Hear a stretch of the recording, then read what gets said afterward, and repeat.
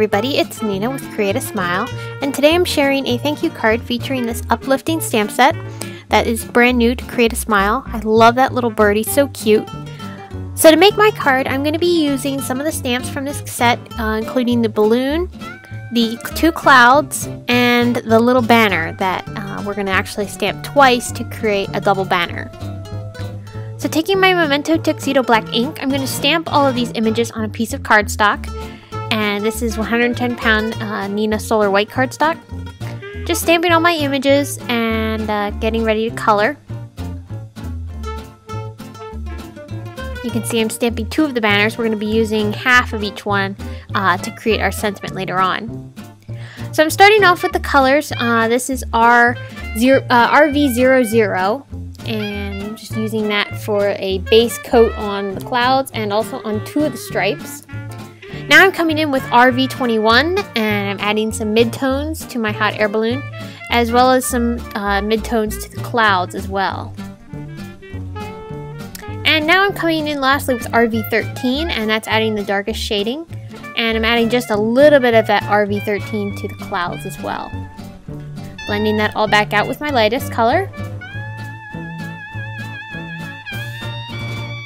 So now I'm moving on to the next part of the balloon, which I'm starting off with R35 as my base coat. And next I'll be taking R29 as the midtones, and then R37 as the darkest. And I'll just then blend that all out with the red. Now I'm taking C1 and I'm adding some shadows to the banners. Just then adding a little bit of C3 as well. Darken up those shading. Blending it all out. And now I'm adding some faux stitching with a white gel pen just to add some extra details to my little balloon. And I forgot to do the little basket, so I'm just using E53 and E33 for that. So moving on to my background, I'm adding some water to a watercolor piece of paper. And now I'm taking some Mermaid Lagoon Distress ink and I'm adding a wash of color around the entire piece, leaving some white on the edges just to kind of create a watercolor wash right in the middle. I'll dry that with my heat gun, add some water splatters with the wet brush, dab them off to lift the ink up. And now I'll take some of that blue and add some more splatters just to create some interest. So now I'm taking that cloud stamp again and I'm stamping it on my panel just to create a guide for where I'm going to be placing the rest of the clouds. So I'll just stamp the three of them and I'll then cover them up with the clouds that I've colored and cut out. So I'm taking this Cindy Etchenall Designs stamp set, that's big and small, says it all, and I cut the thank you part and I'm stamping that on each side of the banner. So one side will say thank and the other side will say you, and then we'll later on put those together behind the hot air balloon.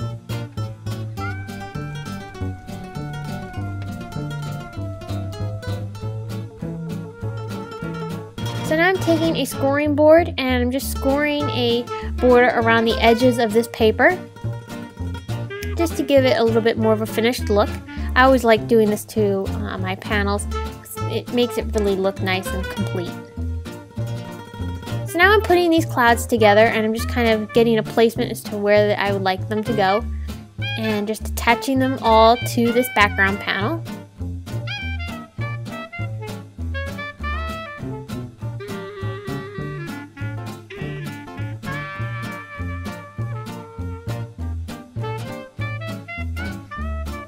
So I attached the hot air balloon and now I'm adding on the little banner pieces. And put a little bit of foam tape on the ends so that they'll stick up more, and some regular adhesive to the bottoms so that they will lay flat.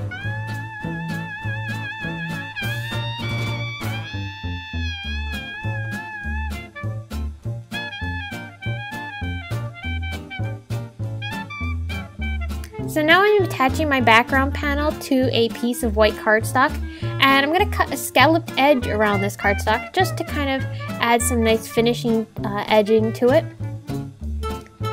And as you can see, I don't cover the entire back with foam tape. It saves foam tape to do it this way. You just place it in the strategic places that it will help reinforce the paper and keep it from warping too much or sinking into itself.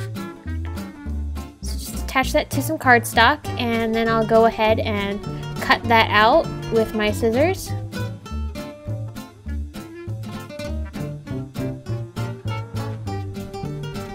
So now I'm taking some little punched hearts that I punched out, and I'm coloring them with the 3 pink markers that I used to color the pink in the balloon. That was RV00, RV21, and RV13.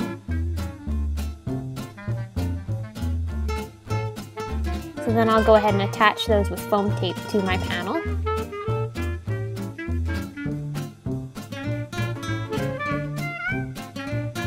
So now I'm taking some Wink of Stella clear glitter, and I'm applying some glitter to the balloon and also to the little hearts. And that just adds a nice bit of sparkle and shine to the card. I've also attached my panel to the back, to the card base.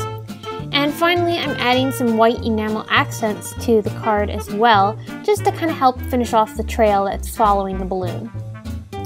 And that finishes the card.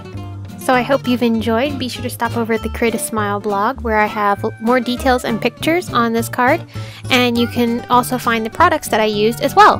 Thanks for watching!